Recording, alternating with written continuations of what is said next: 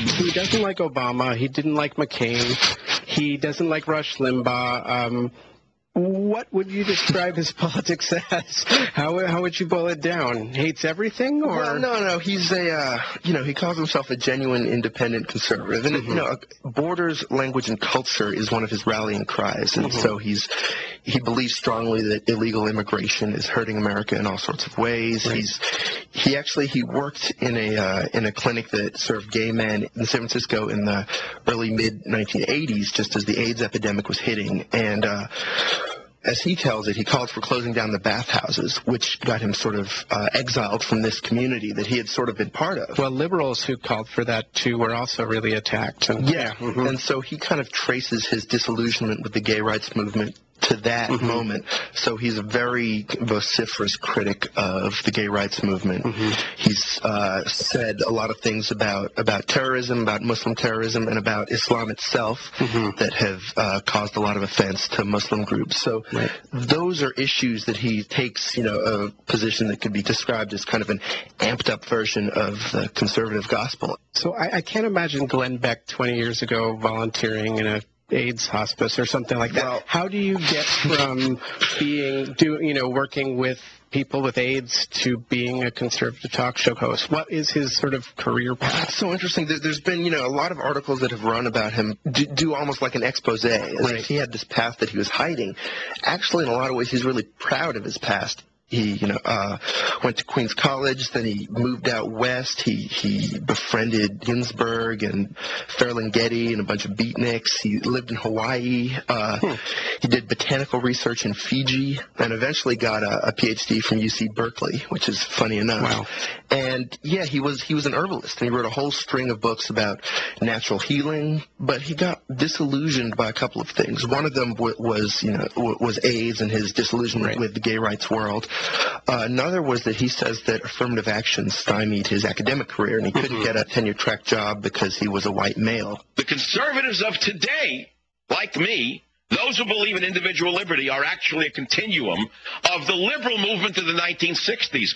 Only we didn't go off the rail and become Marxists. So, and there's this, it's partly social, I get the feeling, too. I get the feeling that it's partially living in the Bay Area, living among the beats, living in North Beach. He kind of came to feel that he wasn't part of this world, or that he didn't want to be part of this world, and that it was partly a personal reaction to what he saw around him. It's funny because when you talk about his life, I think of someone like Norman Podhoretz or Irving Kristol, who had this sort of... Or David Horowitz. Right. And so that he seems to follow the path of quite a few neoconservatives. Right. In the crudest possible term, I think one of the big differences with Michael Savage is that he stayed weird. and there's a countercultural feeling to his radio show, even now.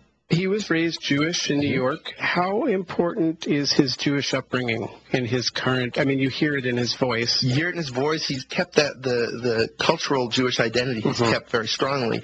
But spiritually, he talks about himself in a complicated way, kind of as a strong believer in the Bible and in Judeo-Christian values and sort of in God, but not necessarily in a straightforward way. Let's say there's reincarnation. I'm trying to use logic here. I know it doesn't work, though. I've tried it 1,000 times. So there's nothing left but alcohol at that point.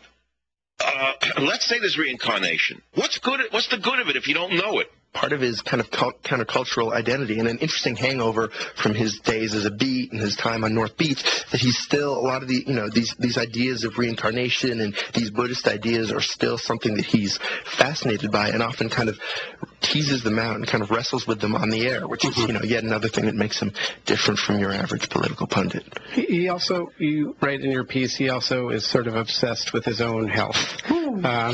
And why is he so worried about that? I mean, he talks about death, I would say, a few times an hour, for 2 or 3 hours a day, every day.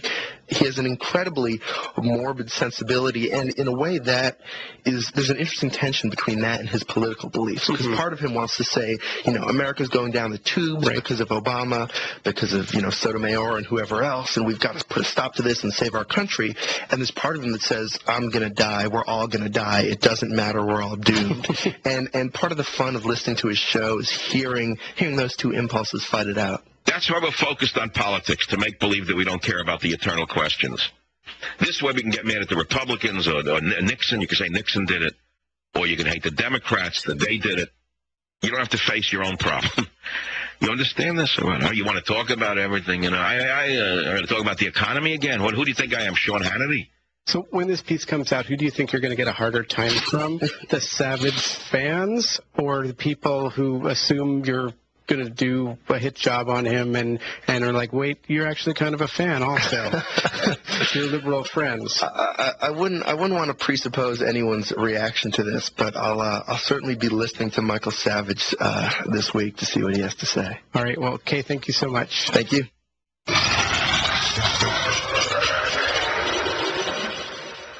The fusion of entertainment and enlightenment. I'm Glenn Beck, weekdays, noon to 3 on Talk 910 KNEW.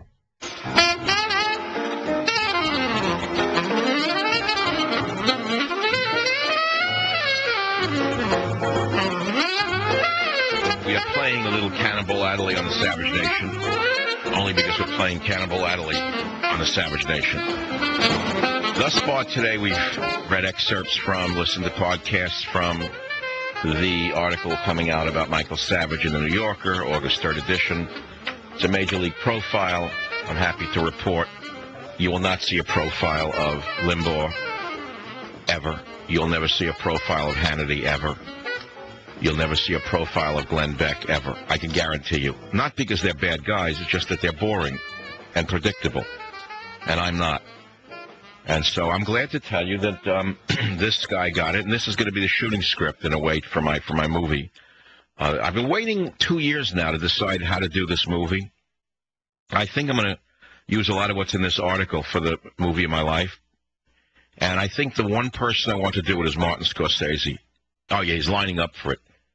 But, you know, laugh at me if you will, but I'm going to tell you something right now. Everyone is in flux in the world.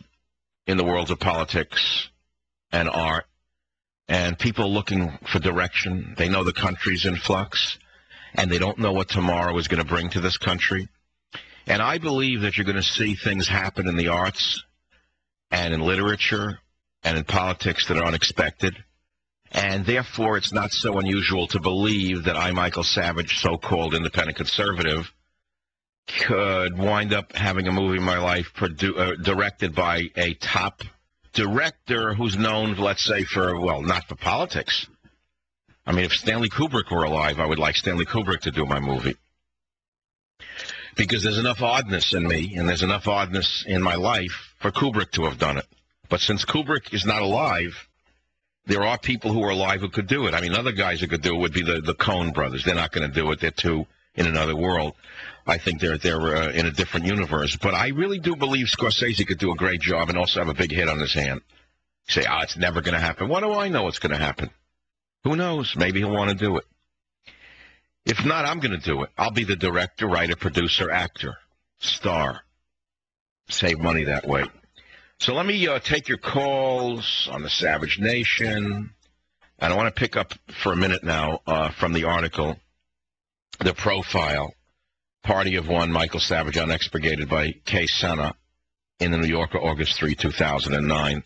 And I'll pick up now. The form of Savage's show, the quick cuts from one topic to another, the way familiar political observations give rise to baffling digressions, the fluctuating tension between his blue state life and red state message is at least as important as its content, which means that it's hard to understand him and his appeal at second hand.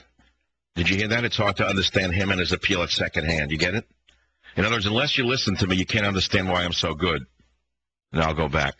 The immoderate quotes, meticulously cataloged by the liberal media watchdog sites, are accurate but misleading, insofar as they reduce a willfully erratic broadcast to a series of political brickbats. Did you hear that? Did you hear that, all you haters, all you distorted Stalinists?